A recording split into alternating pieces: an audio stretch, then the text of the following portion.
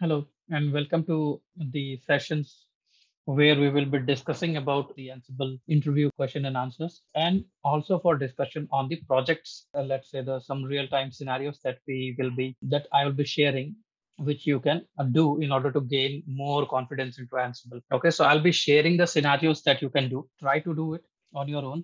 So let's get quickly started.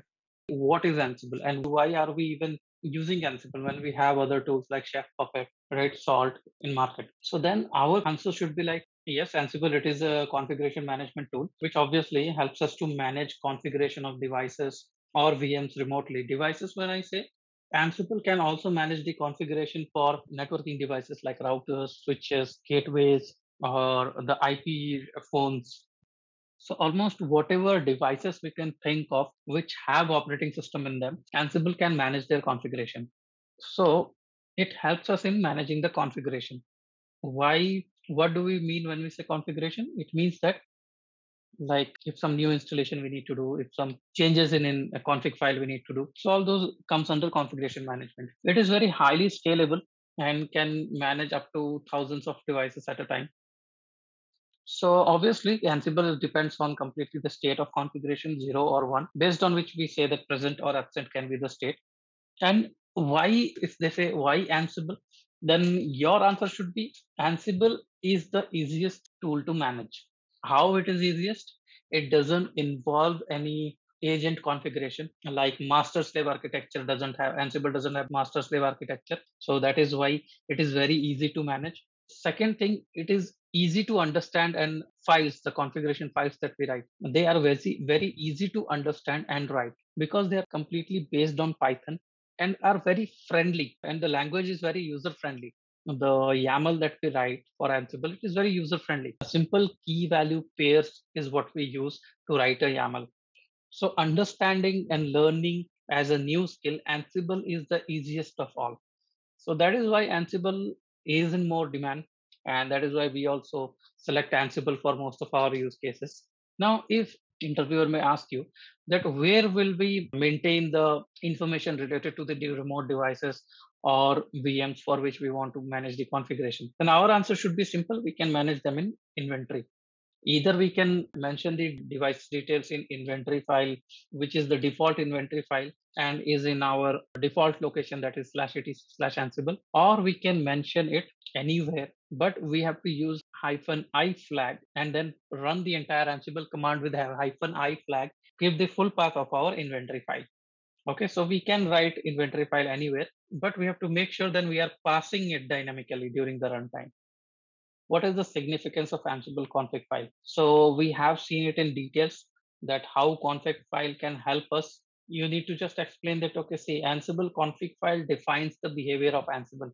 When we say defines the behavior of Ansible, let's say if suppose I don't want to maintain the inventory within in the default file, neither I want to pass it during the runtime, but still I want to make sure that wherever I mention my inventory, it is easily readable by Ansible. It is easily traceable by Ansible. So I can mention the path of config file. I can create my own custom config file, and I can mention the path of inventory. I can mention the path of roles. So the way Ansible looks for its different files, right? Like inventory file, like the way it looks for roles, the way it looks for. And now, if you remember, one another configuration we saw was host key checking. So whatever configuration related things that control the behavior of Ansible, right? How it is going to run, all those things can be controlled using config file. So that is why it is very critical file in Ansible. So now a next question may obviously come. He may ask you how to pass dynamic inventory file. You have to say that, okay, we can use -i flag, and we can also pass a Python script which will dynamically collect the information about the hosts. But our inventory should be collected in such a way using the scripts that the format of inventory should be something like I should be able to list down my inventory when I want to. Okay, so the listing should be there in key value format. Only then it will be accepted by inventory. And how will I mention the inventory? I will mention the inventory using -i during runtime. Okay, so next is like they may also ask you what are group vars. Now, how will we say what are group wars? How will we explain it? So group wars generally help us to mention our inventory categorized in group of hosts, and they have this where helps us to mention the communication methods, or let's say the authentication details for our inventory. Okay, communication method or authentication details for a group of hosts which we have mentioned in inventory. For a group of particular hosts, I will be mentioning the variable for that particular group. Then again, I can mention variables for other group. So group wise I can mention the variables. That is why we call them as group VAS. Now, how do we manage Windows machines using Ansible? Favorite question. This will definitely come to you. Never say we will use HTTP, because the port that we generally enable, that is 5985 or 598. So you cannot say that all the management we will do through HTTP protocol. Okay, that is just for connectivity to the Windows. It acts as a Windows endpoint so that we can connect to Windows. But rest of the management, rest of the command line management, everything happens through WinRM. WinRM service helps us to do the entire Windows management using Ansible. So what we generally do, we simply go ahead and allow the WinRM traffic to our host. We have to allow the WinRM traffic in the network security group of the Windows VM. Only then my VM where my Ansible is installed can reach to the Windows VM. So what we generally do, we enable the WinRM in NSG of our host machine.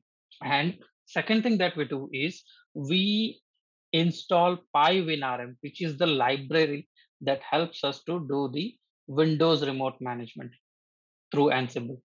So PyWinRM has all the modules available which we will need for Windows configuration management using Ansible.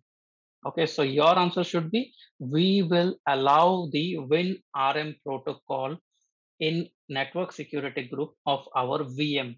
And second, we will install PyWinRM in Ansible VM where our Ansible is installed. Why? Because it will have all the necessary modules required for Windows management, a kind of library it is. Now, question may also come, what are facts?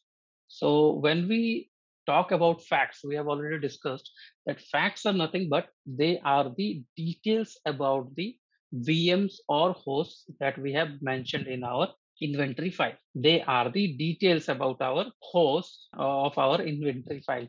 Now, when we say details, what all details? They are the properties of all the devices, right? When we say they are the properties, it can be the installed operating system, it can be the IP address, it can be the OS family to which the installed operating system belongs, the OS distribution, almost all the details about my inventory hosts. That is what facts are. Now, if we allow fact gathering, then it gathers facts. Ansible, when runs its playbook, it will first step it will do is gather facts. If you have not mentioned anything related to facts, by default it will always gather facts. But if you have mentioned false for fact gathering, then it will not gather any facts. What is the best method to make our content reusable and redistributable? How we can make our code pretty much reusable and redistributable? With the help of roles, right? We create roles to make our code as much reusable as possible. Now, next they may ask you what are Ansible modules. So modules in Ansible are idempotent that you have to mention. From a RESTful service standpoint, for operation to be idempotent, clients can perform the same result by using modules in Ansible. This is very technical term. We can directly say the functionalities which are available to us, through which we can do the configuration management, through which we can run our commands, through which we can perform action on all the remote hosts. That is modules. They are the functionalities available to us. Now, what makes Ansible stand out from rest of the configuration management tool? We have already talked about it when we talked about what is Ansible and why Ansible. Still, if you see, it is simple, simple to learn, simple to manage. Agentless, it makes it simple to manage, powerful and flexible. Obviously, it is scalable and pretty much powerful. Efficient. So modules, right? The basic building blocks are module. So writing Ansible becomes very easy. So it's very efficient. Now, one question may definitely come to you when you apply for DevOps engineer or let's say infrastructure engineer. That can be what is infrastructure as a code and how Ansible helps us do that.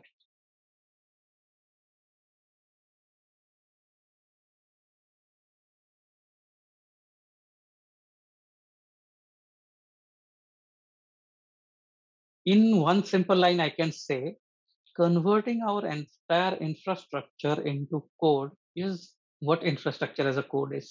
Means we are managing or maintaining our infrastructure in form of code in repository. What do we mean by that? Means if next time whenever we need any infrastructure to be in place, if we want to create a VM, we will simply run a code. We will not go through the manual activities. So we are maintaining our infrastructure requirements with the help of code. So that is why it is called as infrastructure as a code. Now, how it helps us? It helps us because if you try to build infrastructure through native methods, through old methods, you have to go through a lot of struggle. Like you have to create the infrastructure, install OS, harden it, install the necessary packages. It's a very lengthy process. But code can help you to automate everything, right? Either you write scripts or whatever, everything can be automated and you don't need to take so much of headache. Now, Ansible, though we call it as a configuration management tool, but it also helps us to deploy infrastructure. So we can write, if you remember, we saw some of the playbooks where we were creating virtual machines, resource groups in cloud, right? So we were creating infrastructure, in fact, using Ansible. So Ansible helps us even in this field, infrastructure as a code, by helping us to write the infrastructure related playbooks, be it Azure, be it and AWS, be it Google Cloud. Now, obviously, this question would have been discussed earlier, but now what is playbook? In simple language, you can say playbook is where all the action happens.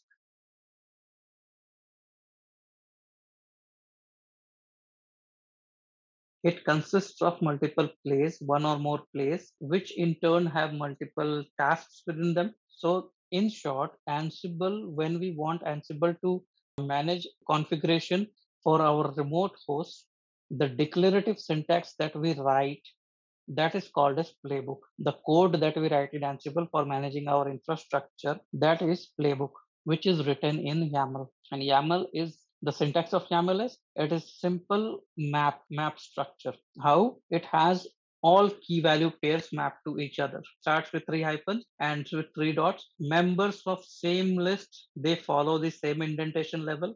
These are some of the points that you can make, that you can put forward to make your stand more strong. So this way you need to answer rather than mugging up everything.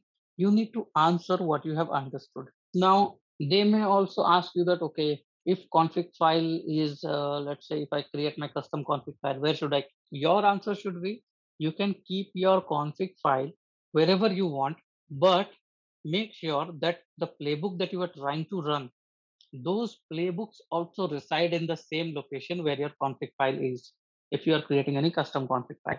Why? Because whenever you run your playbook, Ansible will first look for the config file in the current directory from where you are running the playbook, right? So it's better if we keep our config file along with our playbooks if we are creating custom config files at all. But inventory files or roles can be kept anywhere, provided your config file should be having the path of them, proper path of them, wherever you are storing them. So that is more important. So remember, config file needs to be kept in the directory from where you are running the playbook. So it's better if we follow the structure where we can have a directory, let's say for a particular project, if you want to manage the Ansible code.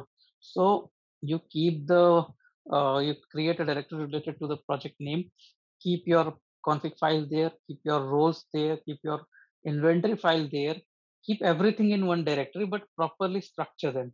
Then what happens? You don't have to worry about mentioning the details again and again. Though you have to mention that where is your inventory file and where is your roles, but you will at least know that they are in the same directory. You don't have to look for them somewhere and then get the entire path from there and mention it in the config file. So they will be in the same location. Okay. So you have to answer very tactfully when you are answering the Ansible questions. You have to answer very tactfully and to the point. if you mention anything which interviewer doesn't want to hear, he can drill you down. So you should be very careful when you are answering Ansible questions. So anyways, all the best if you are going for interviews, all the best if you are going to implement it in your current project, or you are taking up new project for Ansible. All the best for whatever you are going to, wherever you are going to apply the skill that you have learned here. All the best wishes. Thanks.